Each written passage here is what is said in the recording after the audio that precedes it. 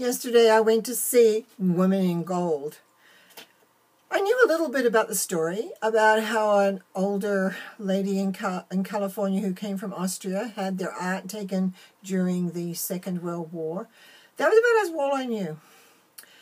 I just thought this was a very good movie. It brought up the injustices that was done for many families by the Nazis, and then how their goods were never ever returned to them or their families.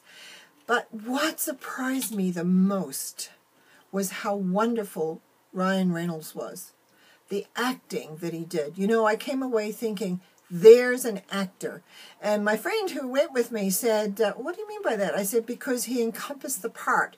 His energy was the part. He was the part. And he played Randall Schoenberg. I probably have pronounced that name incorrectly.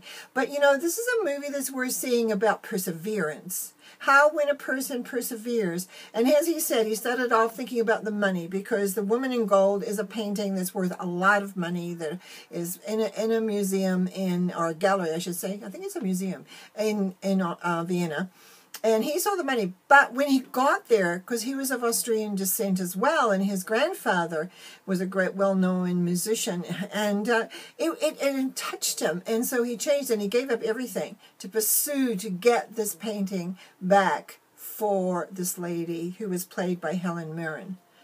Excellent job as usual. What can you say about Helen Mirran? Everything is wonderful and great. And so consequently, anyway, if you want to go see a movie, I would give this 4 out of 5. I thought it was insightful in so many areas. I can't actually talk about all of them right now, but worth seeing. I came away feeling, yeah, worth my time to go see. So enjoy the movies.